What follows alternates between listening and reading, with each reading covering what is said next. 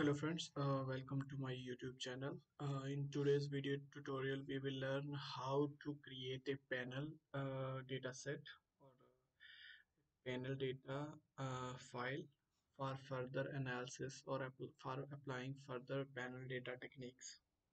So this is hypothetical data.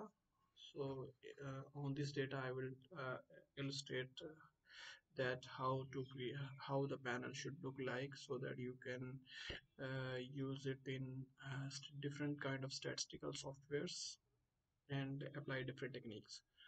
So I have already created a video on different type of data sets. So here in continuation of that, I would be discussing the panel data. So this is how your panel look like. So for example, if you have a data on different banks or different departments or different entities, companies, so on, you have data for different years. So you just first of all you code each different unit or category which you are going to analyze. For example, if it is bank, so you need to first of all code them. So this is how you will code them. For example, here the State Bank of Bikaner is coded as 1, State Bank of Hyderabad coded as 2. So this is how you will put the data and similarly code the rest of the entities or industries in similar fashion. So then after here I have already created a panel data, so you can see here. So for example, if we want to filter over here, so if you want to check the smallest to largest year, then your panel should look like this.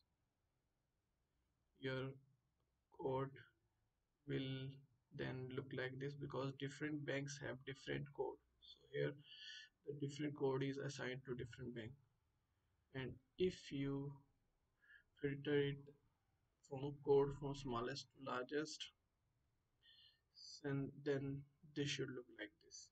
So yes, this is how you create the panel.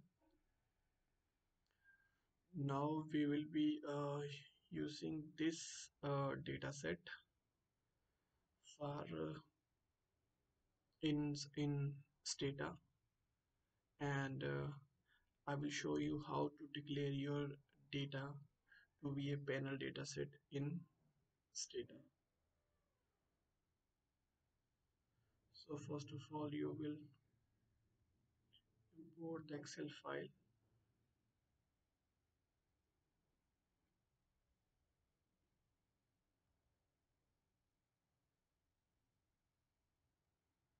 So yes, we have imported the Excel file. So what you have to do is that you need to put the command that is xt. It should be in small letters, xtsct.